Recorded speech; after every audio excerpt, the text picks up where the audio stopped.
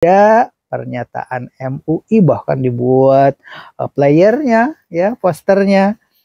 Ternyata itu hoax. Cek fakta di media online menyatakan hal ini keliru. Tapi ada pernyataan yang viral, video seorang wanita berseragam biru menyatakan dari perusahaan kuas. Perusahaan itu mencantumkan label kuas berasal dari bulu babi, lalu bagaimana solusinya? Ikuti konten ini hingga tuntas untuk tahu cara cek yang paling mudah. Mudah-mudahan informasi ini menjadi pencerahan bagi kita semua. Sekali, para konsumen harus peka dengan tulisan tersebut untuk asalnya ini dari mana. Kita sudah memberikan pelabelan sesuai dengan peraturan undang-undang yang sudah ditentukan oleh pemerintah. Babi, apakah itu termasuk haram? Najis? Kan yang namanya haram dimakan ya? Itu tadi. Ini lagi viral nih sekarang nih. Iya. Gimana tadi? Kalau saya berpendapat Pak Haji, ya masalah begitu. Sesuatu yang najis, maka dia tetap hukumnya najis. Jadi itu kan pengimaran model tadi Ustadz, udah saya videoin tuh Ustadz tadi. Bahwa di mimbarnya itu di pernis itu. Iya. Tapi Ustadz nggak tahu kan kalau itu pernis dipulasnya pakai kuas apa. Kalau kuas ternyata di belakangnya itu ada cat merahnya itu dari bulu babi. Nah sekarang yang jadi pertanyaan, berat pertanyaannya ini tadi. Kalau sudah jelas diberitahu, sudah dipublikasikan bahwa semua kuas yang ada cat merah, di situ ada tulisan terbuat dari bulu babi, dipakai mernis pangimbaran. Haram apa halal? Bulu babi, jadi jelas sekali para konsumen harus peka dengan tulisan tersebut untuk asalnya ini dari mana. Kita sudah memberikan pelabelan sesuai dengan peraturan undang-undang yang sudah ditentukan oleh pemerintah. Berdasarkan pemeriksaan fakta Tempo, klaim bahwa MUI pernah mengeluarkan fatwa haram kuas bulu babi itu semua adalah keliru. Karenanya MUI membantah pernah melakukan sertifikasi terhadap bahan seperti pada kuas tersebut. Istilah Bristol pun tidak selalu mengacu pada bulu babi, tapi juga bulu binatang lainnya seperti kambing, kuda, unta, dan sebagainya, serta serat tanaman atau serat sintetik seperti nilon dan silikon. Untuk lebih jelasnya ikuti pembahasannya di channel ini. Jika Gus Samsudin Janab diborgol dan masuk penjara gara-gara meresahkan masyarakat. Karena apa? Atas konten yang menyatakan ganti pasangan atas suka sama suka jaminannya adalah syurga. Bagaimana dengan informasi sesat tentang kuas bulu babi dengan sepatu dari kulit babi? Lalu bagaimana solusinya? Babi. Nah sekarang yang jadi pertanyaan, berat pertanyaannya ini tadi. Kalau sudah jelas diberitahu, sudah dipublikasikan bahwa semua kuas yang ada cat merah, di situ ada tulisan terbuat dari bulu babi, dipakai mernis pangimbaran. Haram apa halal? Penyebaran informasi sesat yang meresahkan masyarakat bisa berurusan dengan hukum. Gus Samsudin Janab kini meringkuk dan diborgol gara-gara membuat konten tentang ganti pasangan atas dasar suka sama suka dengan jaminan surga. Pakai celana pendek selutut berwarna hitam. Digelandang Yang di Jawa Timur seperti tampak di dalam video belakangan ini. Apa komentar Marcel berbicara tentang pakaian lebaran sudah dikenakan lebih dulu? Ya begitulah namanya juga orang berseteru yang tiada henti sampai semua stasiun televisi swasta di Indonesia itu memanggil keduanya merahnya. Ujungnya merah. Itu berarti dipulas dengan bulu babi. Nah itu tadi Pak. Jadi di sini orang Islam harus peka ya.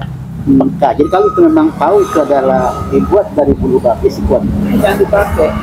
Baru kita jual belinya itu dibenarkan oleh Allah. Jual beli barang yang haram ya. Jadi yang diperintah oleh Allah kalau jual beli yang dasarnya halalan, thayyibah halal lagi baik. Itu dasarnya. Nah sekarang nih seperti Pak Haji misalnya lagi ke laut, terus nemu ikan yang sudah mati. Ikan itu kan halal ya, tapi kalau sudah Bangke. agak bau-bau itu tidak toiba, tidak wajib, jangan makan.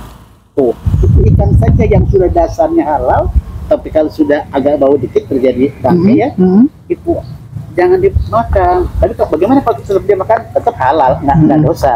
Gitu. Nggak dosa. Tapi ini kalau datang dari bulu babi, jelas bulu babi kan haram, ya. Nah, bagaimana gerakan kita sekarang? Gerakan kita gini. Ya. Supaya tidak tersinggung, kita sekarang beli kuas. Iya. Karena mau Ramadan ini banyak orang takjil, buka puasa di masjid-masjid pakai martabak.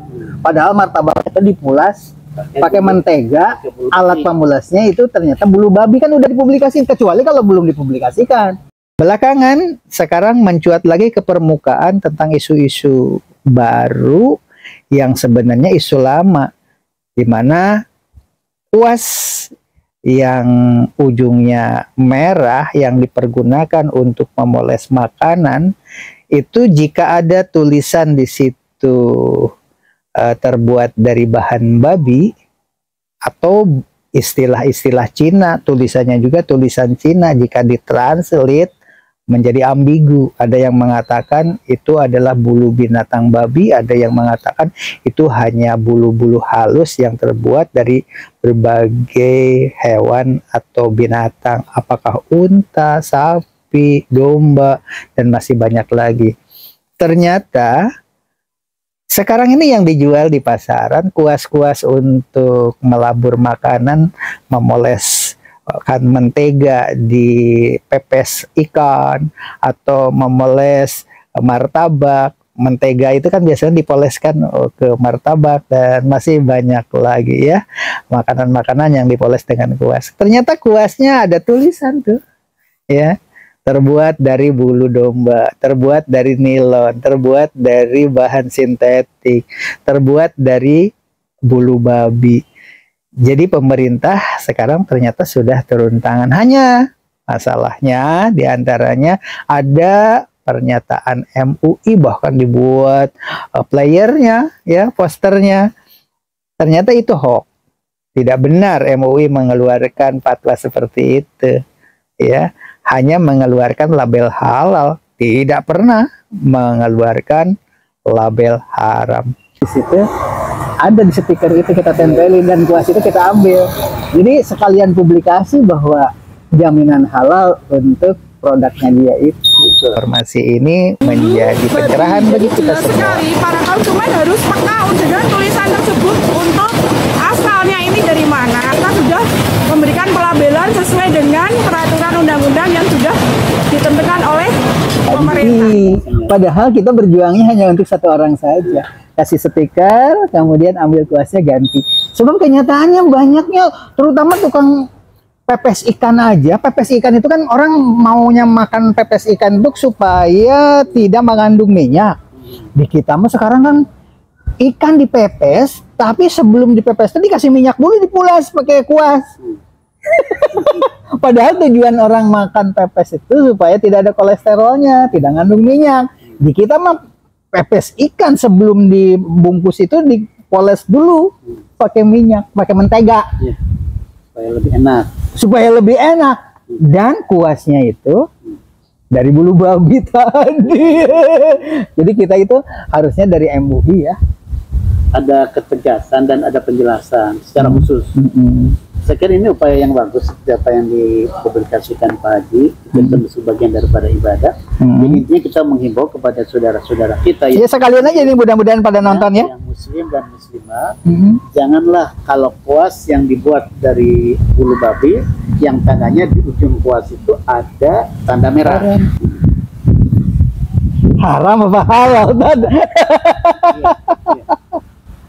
Bulu babi, jadi jelas sekali para konsumen harus peka dengan tulisan tersebut untuk asalnya ini dari mana. Kita sudah memberikan pelabelan sesuai dengan peraturan undang-undang yang sudah ditentukan oleh pemerintah. Berdasarkan pemeriksaan fakta Tempo, klaim bahwa MUI pernah mengeluarkan fatwa haram kuas bulu babi itu semua adalah keliru. Karenanya MUI membantah pernah melakukan sertifikasi terhadap bahan seperti pada kuas tersebut. Istilah Bristol pun tidak selalu mengacu pada bulu babi, tapi juga bulu binatang lainnya seperti kambing, kuda, unta, dan sebagainya, serta serat tanaman atau serat sintetik seperti nilon dan silikon. Semuanya dasarnya suci, tidak najis.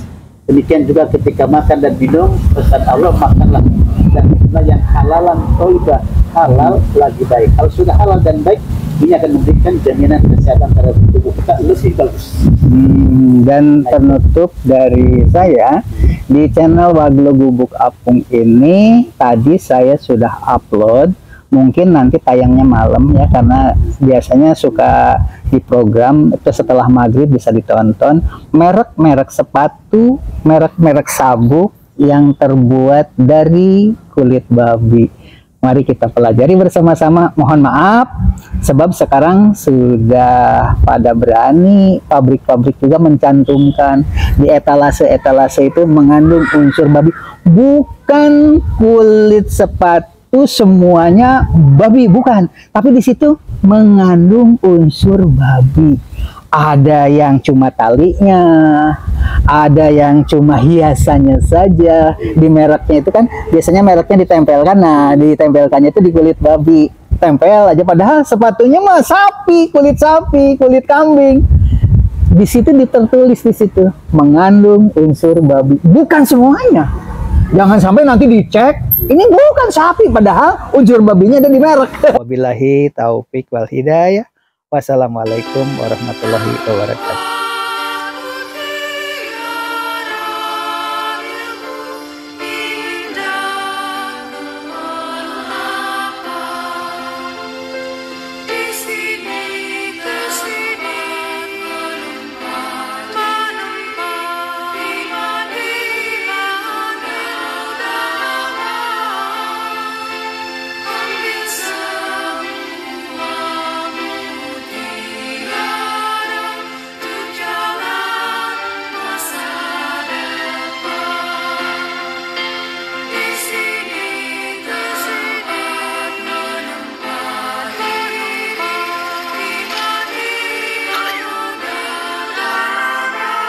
Pesulap Merah dengan Samsudin Janab tampaknya sudah menemui titik akhir gara-gara pernyataannya atau kontennya mengenai pertukaran pasangan, dan itu dianggap halal selagi suka sama suka, kan begitu yang membuat kontroversi itu di Jawa Timur seperti tampak di dalam video belakangan ini.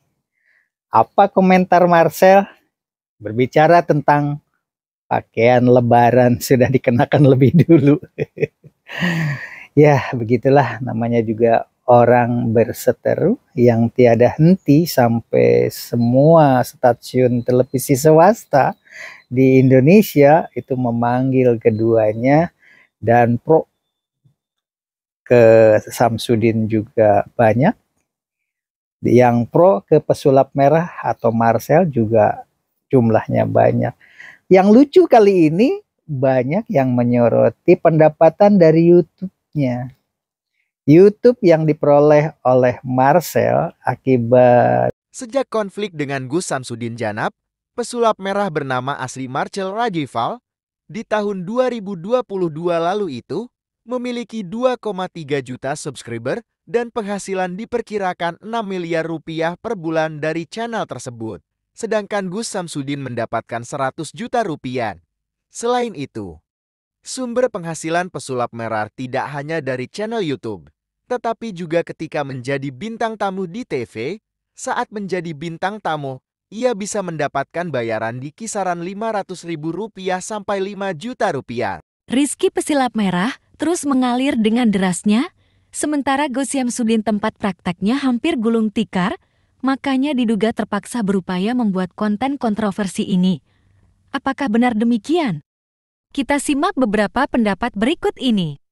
Marcel akibat berseteru dengan Samsudin Janab ini ternyata ya membawa hikmah bagi Marcel. Begitu juga Gus Samsudin Janab melejit juga pada saat itu. Perseteruan Pesulap Merah dan Gus Samsudin begitu viral. Pro dan kontra di masyarakat saat itu pecah menjadi dua bagian. Kini Gus Samsudin diborgem dengan kasus yang berbeda. Tidak ada hubungannya dengan Pesulap Merah. Namun komentar Marcel jadi sorotan tajam. Dari mulai kata hati-hati hingga pernyataan baju lebaran. Tidak ya wallahu alam, tapi itulah yang beredar di media sosial. Tapi kali ini beritanya nyata bahwa Gus Samsudin berbagi berita di media cetak, media online, bahkan YouTube seperti tampak di gambar berikut ini. Marcel tampaknya agak sedikit lega bahwa dirinya dianggap sebagai pahlawan yang membuka kedok perdukunan Gus Samsudin pada saat itu, kini sudah menemukan titik terang. Untungnya bagi Pesulap Merah, popularitasnya terus naik, dan Gus Samsudin saat itu kasusnya mulai senyap juga. Jika saat itu Gus Samsudin masuk penjara gara-gara Marcel, masyarakat bisa terpecah dua. Tapi kini kasusnya berbeda, sehingga apapun yang dikatakan Pesulap Merah tidak akan jadi bahan amukan pendukung Samsudin Janab menyerang Marcel. Tidak dahulu ketika berkonflik antara Marcel dengan Gus Samsudin, kemudian salah satu di antaranya digelandang ke penjara ya. Mungkin konfliknya akan lebih rumit karena kedua kubu jumlah pengikutnya ya banyak itu. Tetapi kalau sekarang kan konfliknya sudah reda sebenarnya. Tapi Gus Samsudin punya kasus yang berbeda, tidak ada hubungannya dengan Marcel. Tapi Marcel mengomentari, harusnya Marcel datang lah menengok Gus Samsudin, saling memaafkan di situ. Tetapi malah di sini Marcel berbicara tentang baju lebaran yang dikenakan Gus Samsudin. Pendukung Gus Samsudin, pemilik nama lengkap Samsudin Janab itu, mungkin mulai banyak yang beralih ke Marcel, karena Samsudin Janab bukannya merasa bersalah justru mengaku senang masuk penjara, seolah tak menunjukkan rasa penyesalan atas hal yang dilakukannya ini. Gus Samsudin justru terlihat cengengesan atau cengar-cengir di hadapan media. Banyak netizen merasa jengkel. Saya senang di penjara, karena ini sudah menjadi takdir Allah. Ini sudah jadi ketentuan Allah, maka saya ridha apapun yang diberikan Allah terhadap saya. Sambungnya, Gus Samsudin menyebut dirinya tak menyesal atas apa yang dilakukannya itu.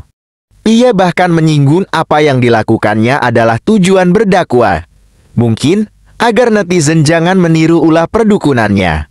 Penyesalan untuk hal yang buruk enggak, untuk berdakwah tidak ada yang perlu disesali, katanya. Tampaknya banyak yang bingung mencerna kalimat yang keluar dari mulut Gus Samsudin yang mantan pengelola barang rongsokan ini. Tapi itulah namanya juga orang berseteru ya. Mudah-mudahan cerita ini menjadi hikmah baik untuk para netizen yang mendukung Gus Samsudin, juga yang mendukung Marcel radikal si Pesulap Merah. Belakangan sekarang mencuat lagi ke permukaan tentang isu-isu baru yang sebenarnya isu lama, di mana kuas yang ujungnya merah yang dipergunakan untuk memoles makanan itu, jika ada tulisan di situ terbuat dari bahan babi atau istilah-istilah Cina, tulisannya juga tulisan Cina, jika ditranslate menjadi ambigu. Ada yang mengatakan itu adalah bulu binatang babi, ada yang mengatakan itu hanya bulu-bulu halus yang terbuat dari berbagai hewan atau binatang, apakah unta, sapi, domba, dan masih banyak lagi. Ternyata sekarang ini yang dijual di pasaran kuas-kuas untuk melabur makanan, memoles mentega di pepes ikan, atau memoles martabak, mentega itu kan biasanya dipoleskan ke martabak, dan masih banyak lagi ya makanan-makanan yang dipoles dengan kuas. Ternyata kuasnya ada tulisan tuh.